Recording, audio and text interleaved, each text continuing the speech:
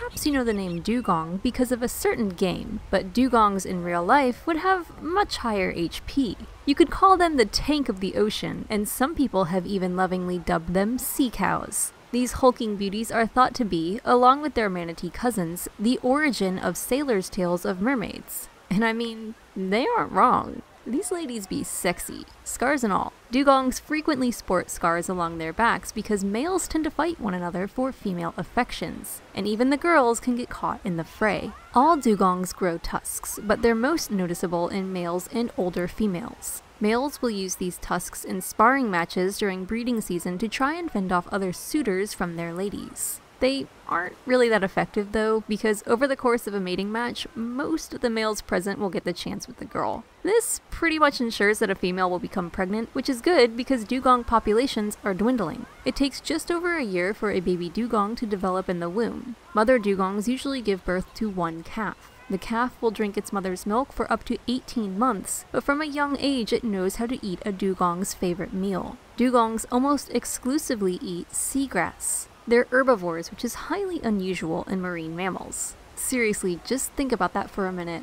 Weird, right?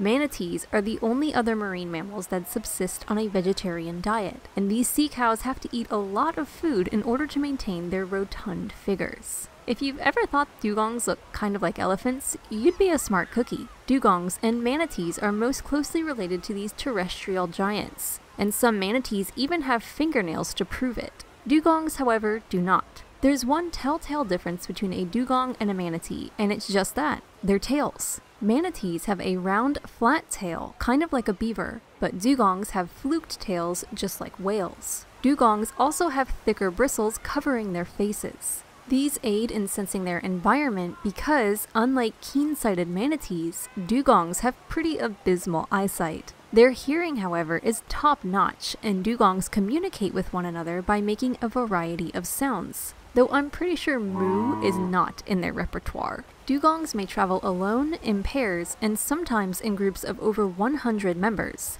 It all really depends on where they live.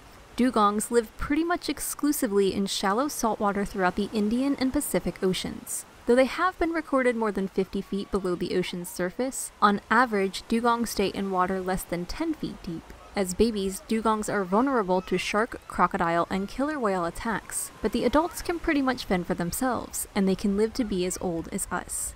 For more facts on dugongs, check out the links in the description. Give a thumbs up for marine creatures, and thank you for watching Animal Fact Files.